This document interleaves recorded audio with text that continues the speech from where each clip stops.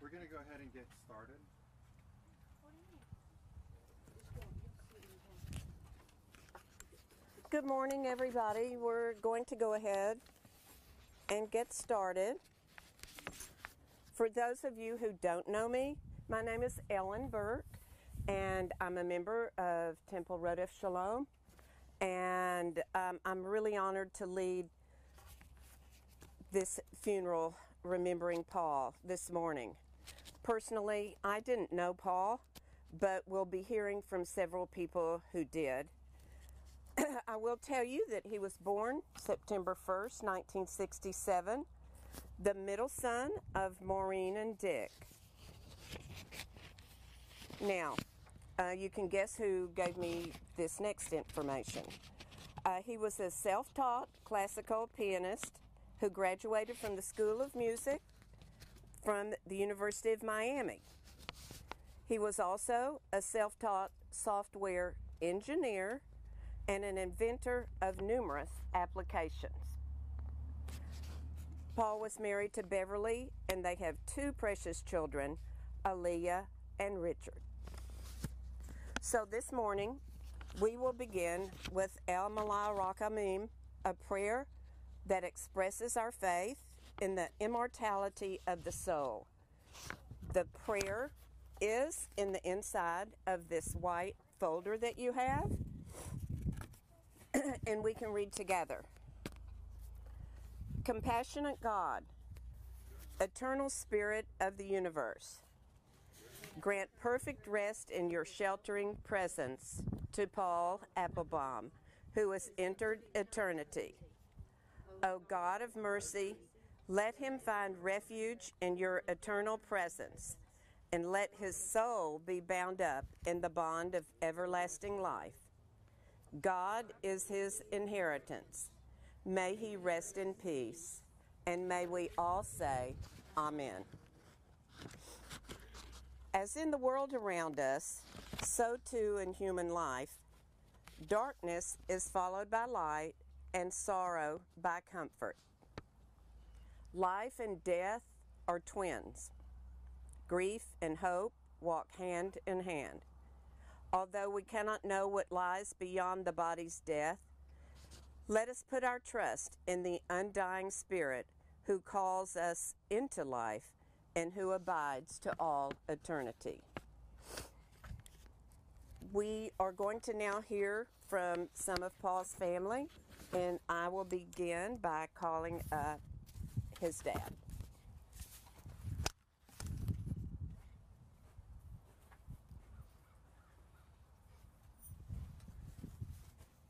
Thank you, Ellen.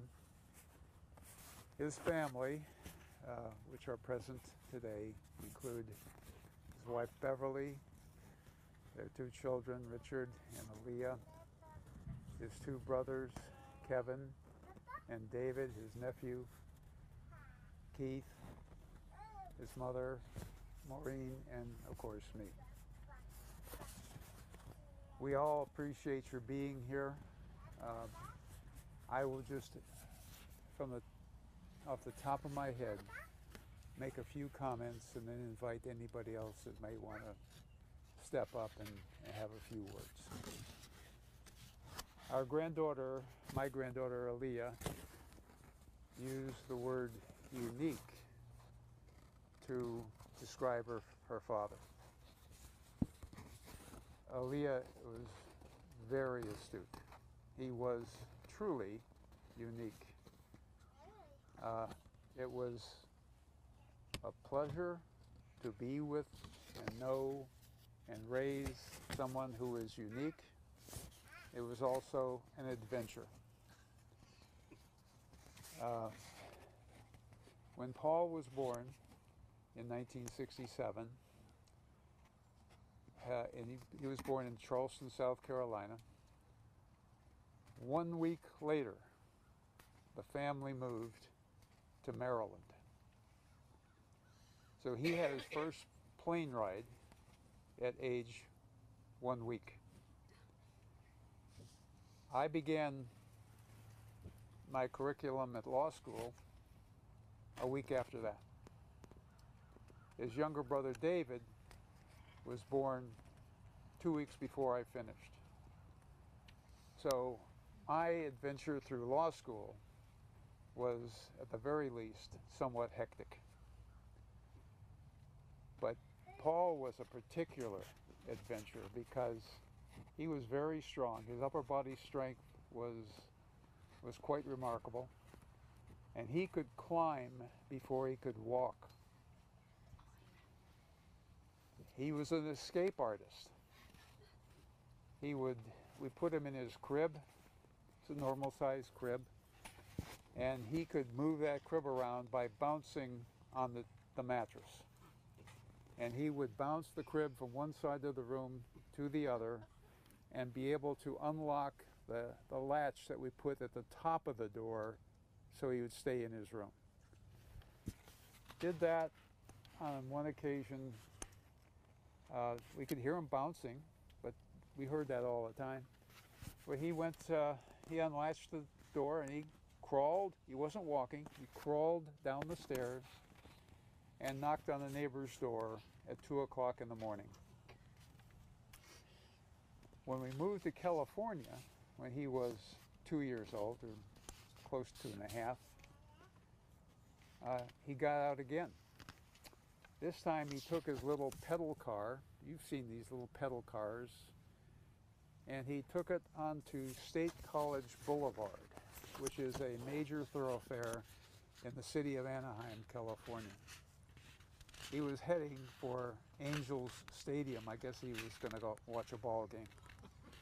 But a woman who was in the next lane got him off of State College Boulevard and somehow brought him home. But it was an adventure, but a wonderful adventure. Always surprising us, always giving us great pride and satisfaction in his accomplishments. You heard about the music. He came home one day and he was playing classical music, just like that. I had no clue. He went to college and studied music and graduated with a degree in music theory and performance. And his performance was in the piano, organ, and harpsichord. He did a lot of things throughout his life, but certainly his greatest achievement was his marriage and his children, Richard and Aaliyah. Precious children. I'm going to ask Aaliyah to come up. She has a few words to say. I have your remarks right here, Aaliyah. She was going to bring her oboe and play for her father one last concert, but we got a little busy, and well, this is Richard's. Here's yours, and I'm going to stand right next to you because I have to read Richard's. Okay. I'm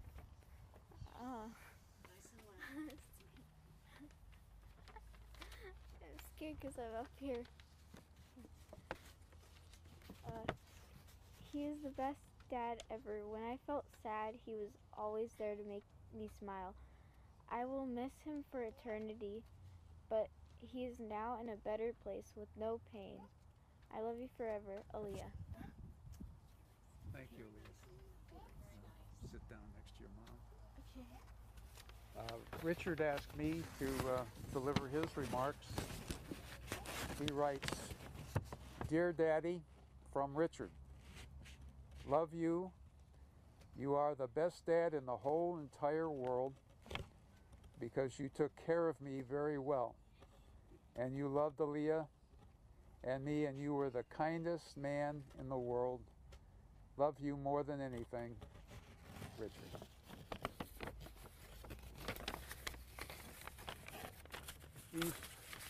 Your speech, Aaliyah, and Richard, your note, they belong to me now. I'm taking it back. So I know Ellen is going to tell you about a little reception we're going to have at their home, and I'd be happy to regale all of you with stories, too numerous to recite now, but I'm going to invite anybody else who has anything they would like to say to come on up now. Anybody? Okay, younger brother David.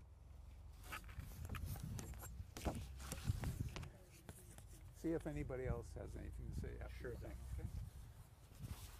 Well, you said the word unique, and I appreciate you offering that, because that's a word that actually it summarizes my relationship with your father. Unique. Now, I'll tell you, your father and I were able to talk about any topic, and we were always talking on the same level. And it could have been something silly and funny, or it could be something very deep and intense. And we were always able to communicate at that same level, which made it very unique. But so those times in our life when you have those uncontrollable laughs, which you're not sure how they generate or where they came from, your father and I had more of those than anyone else I've ever laughed that hard with. We set the woods on fire when we were little. And when we were confronted by your grandfather about setting the woods on fire, your father says, "I lit the small ones, but David lit the big ones." Your father was unique. I heard that word a little while ago. Your father taught me how to water ski. But what was unique? It was off of a car in a canal off the Florida Turnpike. We got stopped by the police when we were water skiing off of a car handle in a canal off the Florida Turnpike. We got thrown in the back of a police car together, and the police officer said, "You're in big trouble. You can't do this." What was your father's reaction to that police officer? He said, "My daddy's a lawyer, and he said this was perfectly okay." So, while I laughed hysterically with your dad and your husband, he also terrified me, and sometimes when he talked. And there are stories after stories about our ability to talk and communicate, and in tough times, no one better to talk to. And in times of rejoice, no one better to talk to. And I know he's your hero, but he's mine too. At this time, I'd like to invite anyone else who might want to speak.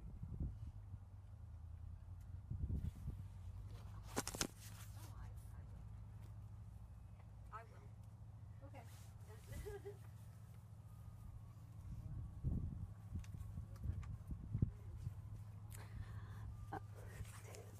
You have to excuse me if I cry.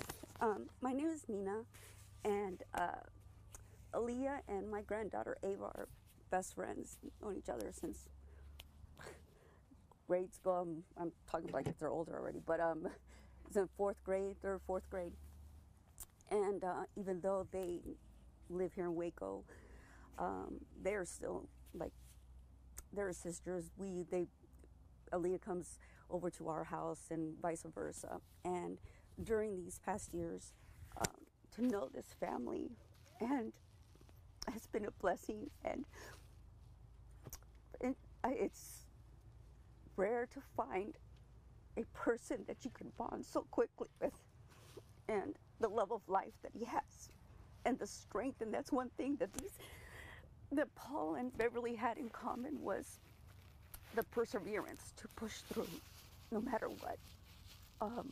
Paul, even though he had his sickness, he still went and traded his car for a motorcycle, and he loved that motorcycle, riding the motorcycle, because it took his ailment away. And you could see him describing his ride to me, that he said he was free, that everything that shakiness would just dissipate, and he just loved that feeling. And his love for cars to trucks. I work for Ford, and he was all excited about what's the newest thing, you know, and what's the newest truck, and when are you gonna have it? Let's go to the showroom, and can I test drive it? And there's so many incidents that that have marked Ava and my lives. Let me see, I think it was last Christmas. We met at downtown Waco by the silos, and we went and had lunch. And but before that, he was excited to give a present to Ava, and it was a hoverboard.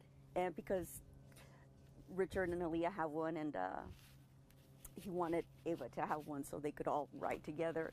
And he was so excited. I mean, Beverly says, no, let's do it after lunch. And it's like, no, I want to do it now. And, you know, he was just so excited. And it's just the love that he had for my granddaughter. You know, it was just many times, like Beverly says, like, these girls are like sisters. And Aaliyah's like my daughter. And it's just,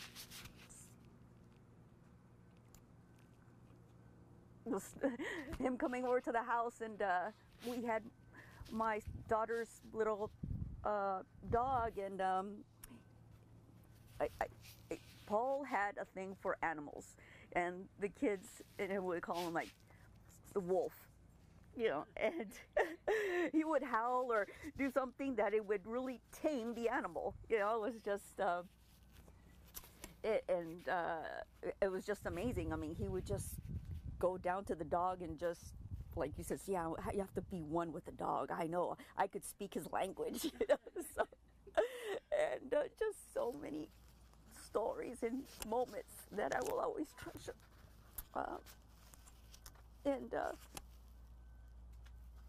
mean, he's a man I will always look up to, and like I said, his tenacity, and will always be in my heart. Thank you. Thank you, dear. Aaliyah, I want to say something. Okay. So we lost our dog for a bit. She ran out the door, and at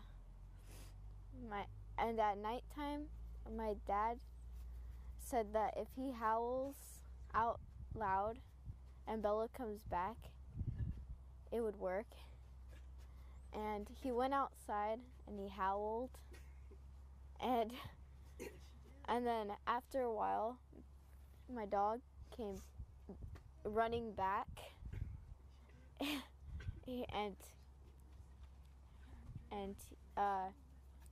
it worked. And I believed him.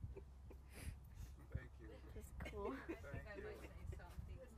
Yeah, now you can come here with me. Wait, what? Please, come here with me. Well, I remember Paul and I when I met him. I was working at the restaurant, and he asked me if I know somebody who cleans the house. And then I tell him, I say, yeah, I know somebody. And then I call my friend, and she say, no, I cannot do it because I have to go, somewhere. So I feel like guilty, I say, okay, I'm gonna go and do, I'm gonna clean your house. And then the third day, he's like, you wanna marry me? And I was like, yeah. I say, I'm ready to have a family, I'm ready to have a husband. And since the day, we have like 15 years married now. So even if we don't know each other 3 days, so I'm a very strong woman, and he support me. I am the person who I am now because he helps me too a lot. I had the best husband. I don't think I'm gonna have another person like him again. Like he was the best daddy, the best husband, and everybody in here, they love him so much. And I know he will be in better place. I know he will be watching us. And he was the purest person and honest person. So that's all I can say.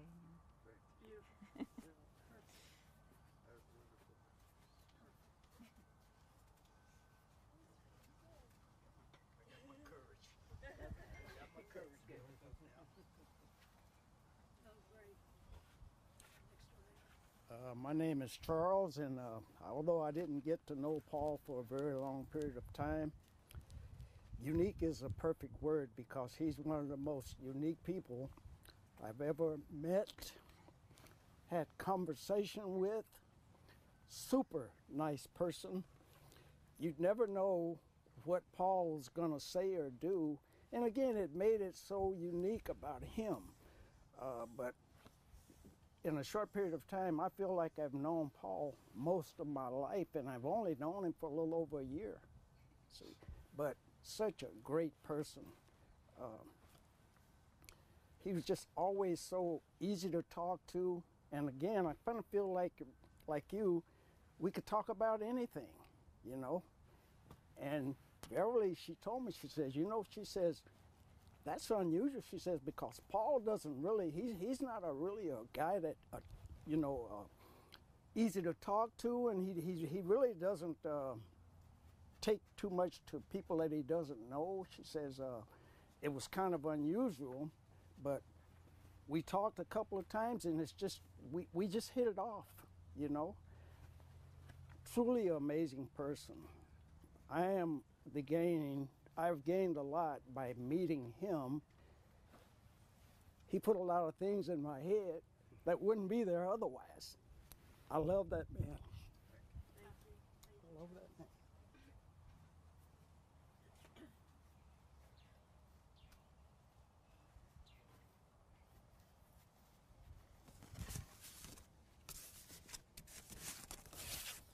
Thank you. Also, on the back of your folder, you'll find the 23rd Psalm. There are many different versions of this psalm, but let's read this one together. The Lord is my shepherd, I shall not want. He makes me lie down in green pastures. He leads me beside still waters. He restores my soul. He guides me in straight paths for his name's sake. Yea, though I walk through the valley of the shadow of death, I will fear no evil, for you are with me. Your rod and your staff, they comfort me. You prepare a table before me in the presence of my enemies. You anoint my head with oil, my cup runs over. Surely goodness and mercy will follow me all the days of my life, and I will dwell in the house of the Lord forever.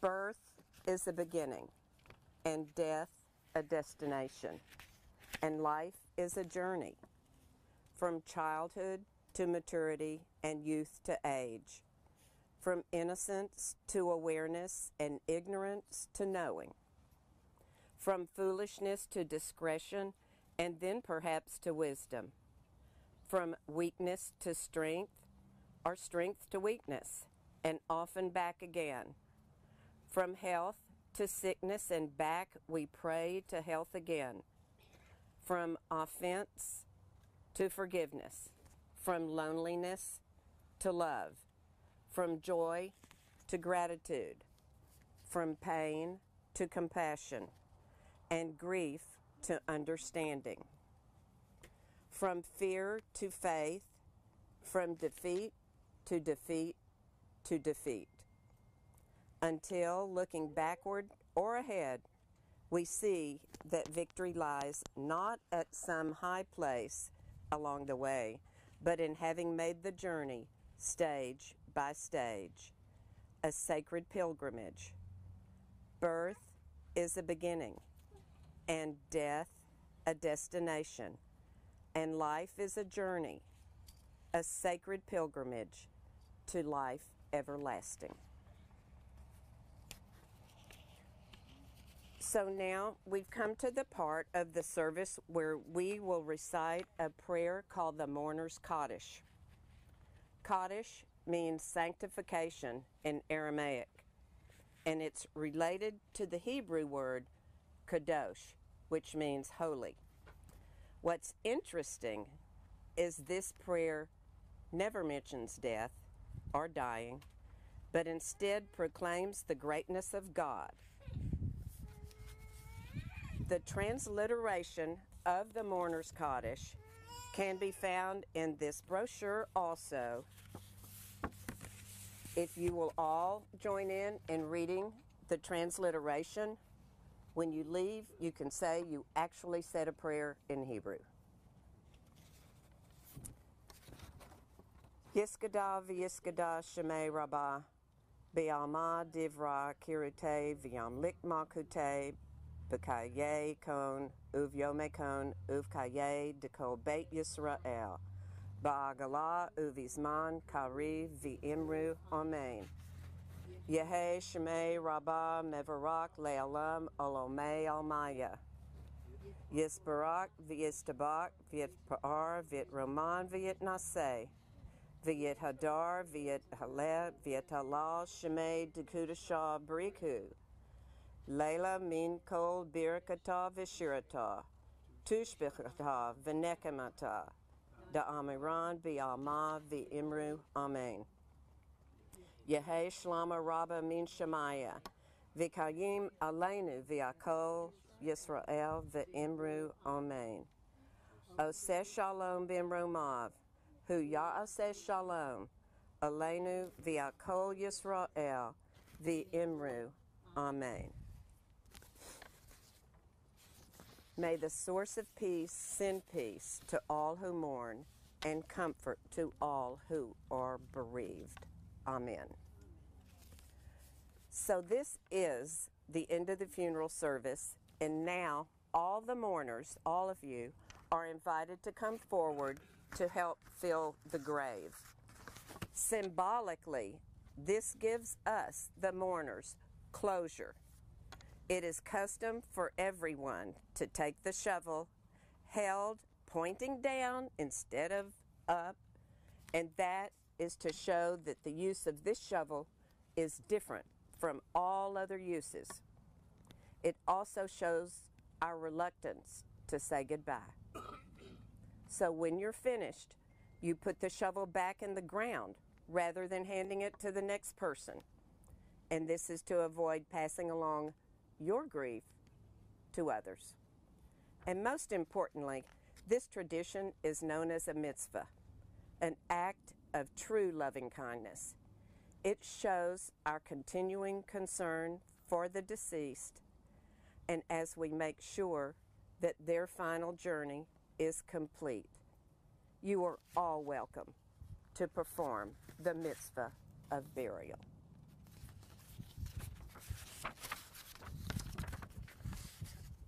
So, why don't y'all come up first? And they're gonna, is this okay here?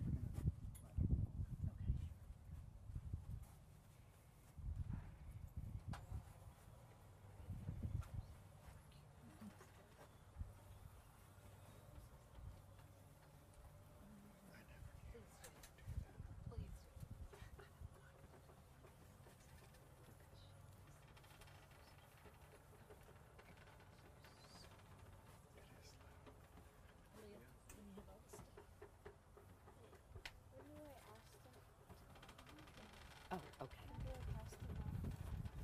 So I think all of you all heard Dick say that there would be a little reception at the Appelbaum's house. And so Aaliyah has the address of the house and the phone number in case somebody gets lost. And if anybody wants the address, just pass that little note out.